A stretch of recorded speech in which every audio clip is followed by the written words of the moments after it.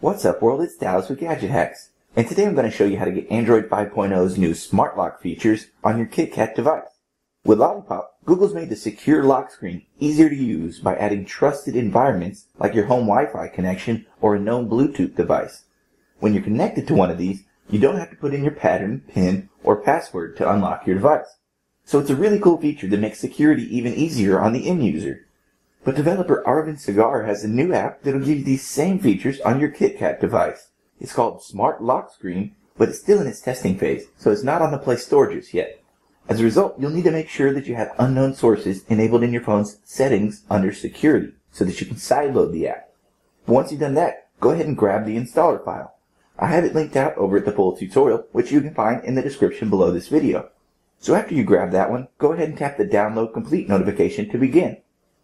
Press Install on this next screen, but when it's finished, tap Done rather than Open.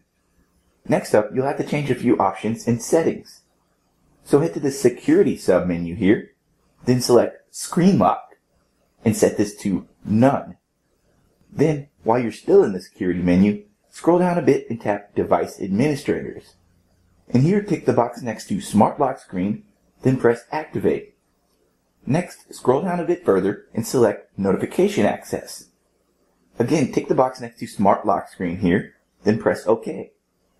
With that stuff out of the way, you're ready to set up your Smart Lock features. So open Smart Lock Screen from your app drawer, then it'll ask you to set a master password.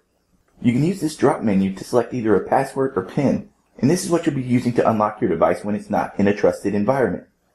So type in your PIN or password, then type it in again to confirm it. After that, press Continue, then you'll be taken to the app's main menu. From here, select Manage Environments, then press the plus button at the top of the screen to add a new trusted environment. Then you'll have to give this a name, so type in something like Home or Work. Then make sure to put in a hint for this environment, something that'll remind you of which password or PIN to use if you set this thing up with multiples. Alright, so next, you can select any of the three main environment types. You can go with a Bluetooth connection, a Wi-Fi network, a location, or any combination of the three. When you select one though, tap the entry that shows up below it to set up the environment parameters. In this case, since I'm setting this up to where I don't need a password when I'm connected to my home Wi-Fi, I'll select my Wi-Fi network from the list. Then at the bottom here, make sure to set the password type to None, since this is a trusted environment. And with all that set up, tap the Done button at the top of the screen, then go ahead and back out of Smart Lock Screen altogether. At this point, you're ready to test out your new lock screen. It's themed in the Android 5.0 style, and it even has actionable notifications like Lollipop.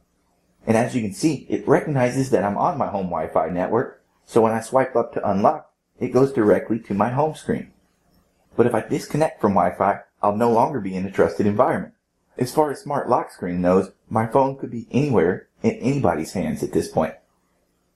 So when I head back to my lock screen now, you see that it says Unknown Environment. When I swipe up to unlock at this point, it goes to the Secure Lock Screen instead. So if my phone ever falls into the wrong hands, they'll have a lot more trouble trying to get it unlocked now. And at the same time, when I'm in a trusted environment, I don't have to go through the trouble of having to type in my PIN every time. But for the full breakdown, be sure to check out my article over on GadgetHacks.com. And as always, we'd appreciate it if you would like and comment on this video and subscribe to our channel. So we'll see you again next time, folks. But until then, happy gadget hacking.